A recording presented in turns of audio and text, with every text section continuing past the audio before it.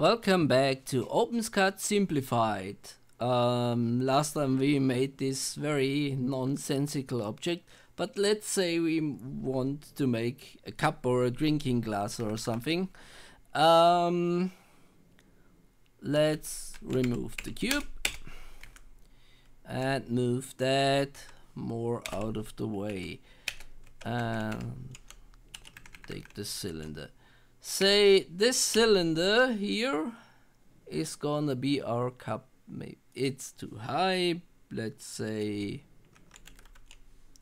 25, yes. And we want to make that hollow.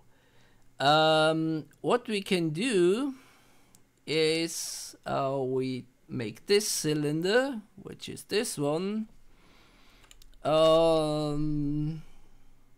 smaller or thinner in this case. Let's say 10, 15, yes. And we want to take that and remove that. Well, let's move it back.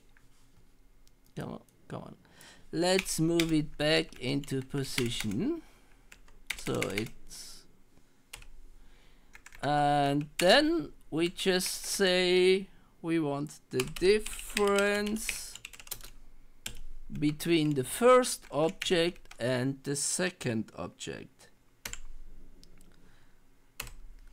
Difference is a function, so well, it removed that, but it has a problem at the bottom because both start at 0 height. What we can do is just translate this. X and Y stays the same, but we move it 5 millimeters up.